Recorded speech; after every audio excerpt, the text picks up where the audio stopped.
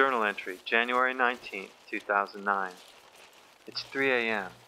Winter storm. Temperature outside is 2.7. Can't sleep. I'm awake more than I'm asleep. I'm trying to organize in my head a fundraiser for the upcoming summer. I'd like to get 8 to 10 moms or dads and climb Mount Rainier. We're hoping something happens this year. Got to save little Evan.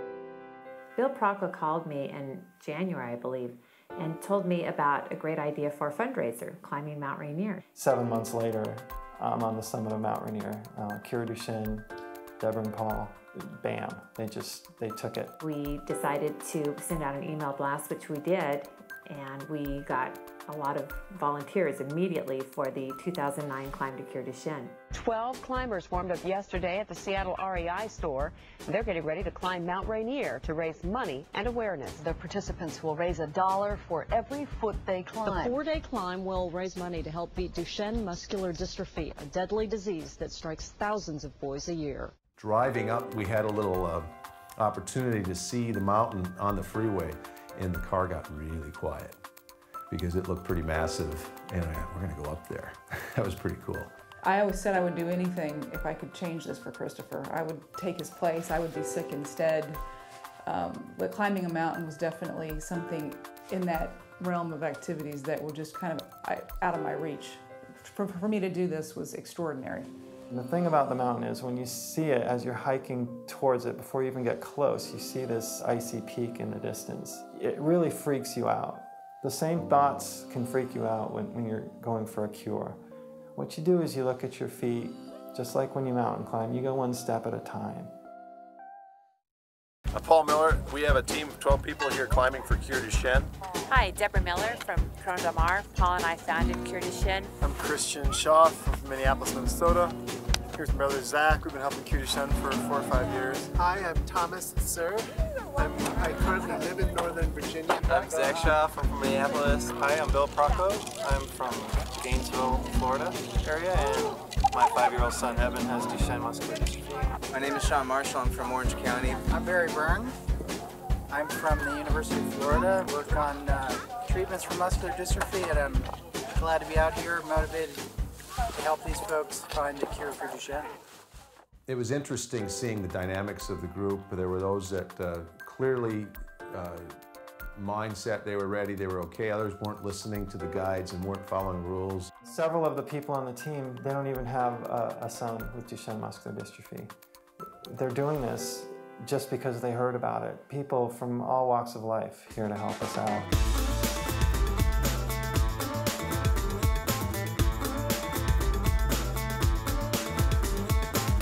I'm psyched. Good weather's coming.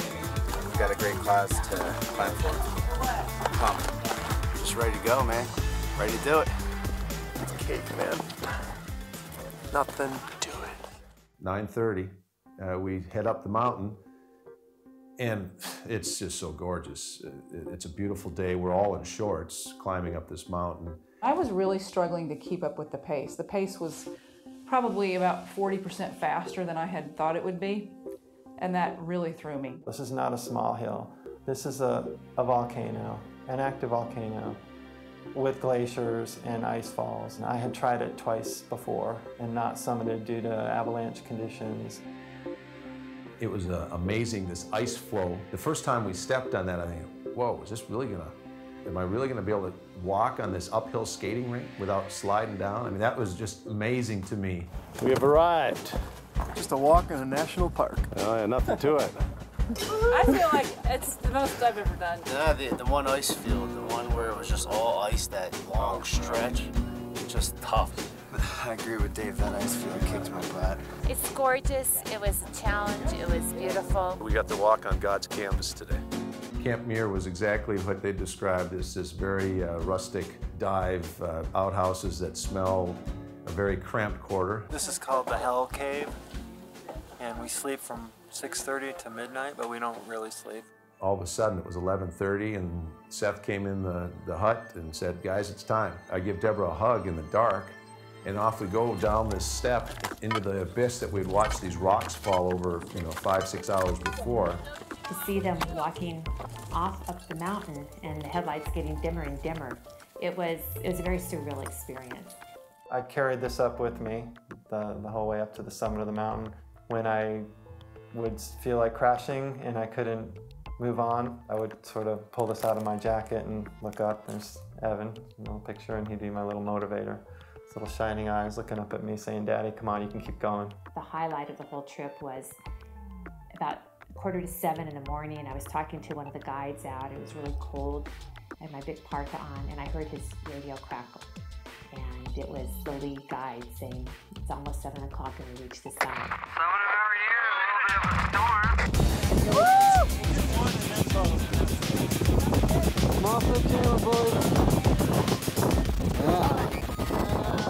It was a real rush. The weather closed in. We were supposed to spend 45 minutes at the top for banner shots and to just sort of reflect. Instead, we had 10 minutes. The wind was probably 45 miles per hour. The temperatures were below freezing, so that plus wind chill just made it downright difficult. Hawken, I love you. Deborah, I love you. I did this for you guys. At that point, I knew it was going to be emotional for me when I got to the top, but at that point, it got real heavy for me. And I knew that this was pretty special, what we were doing, and also pretty intense. Just being with the energy that was on that rope convinces me that this is the most pivotal time in the history of Duchenne Muscular Dystrophy, and things are on the verge of happening big time. We were watching the top of the mountain. We knew which ridge they were going to be coming over.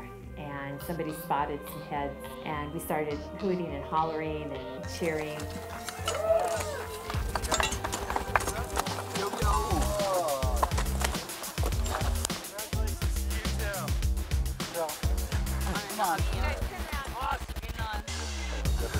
It was cool. It was cool. I felt good until last stretch. I felt good until the very last stretch. I was like, oh, I'm starting to get tired. The best thing to do is just do it in the dark, because you have no idea what you're stepping over. If you went out over that route during the day, there's no way you would finish. Hit your axe and you just like slip a little. It's like, And ever since then, my mind changed. I'm like, all right, I can do this. I wouldn't have made it. really? You wouldn't have made what? Oh, I mean, you just had to dig deep. Very special moment when we finally got down 3 hours later. We got down about 4 o'clock, I think. Hawken, our son, was waiting for us, and there was a little family reunion. So when I saw my parents coming down the mountain, I was really excited that they made it down, and they showed me that anything is possible. The world can definitely be changed by a small group of people, and the feeling I got from the whole climb was just that a small group of people managed to turn Mount Rainier into a life-saving symbol. The 2009 Climb to Cure Duchenne was a huge accomplishment for our organization and very rewarding for our team. Based on that success, we're launching Cure Duchenne Adventures, where ordinary people like you and I can do extraordinary things.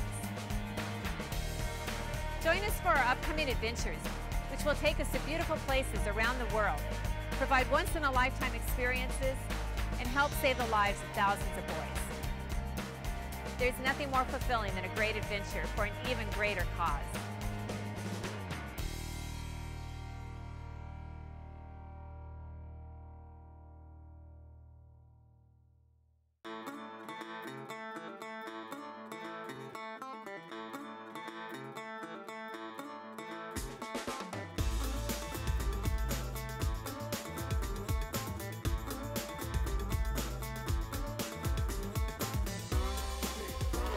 That way. It was a great day training.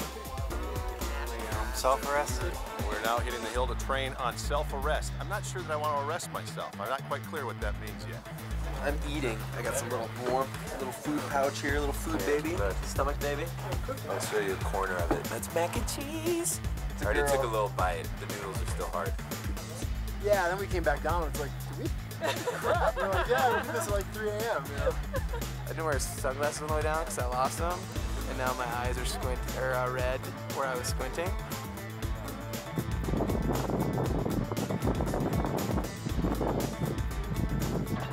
We are approaching the summit.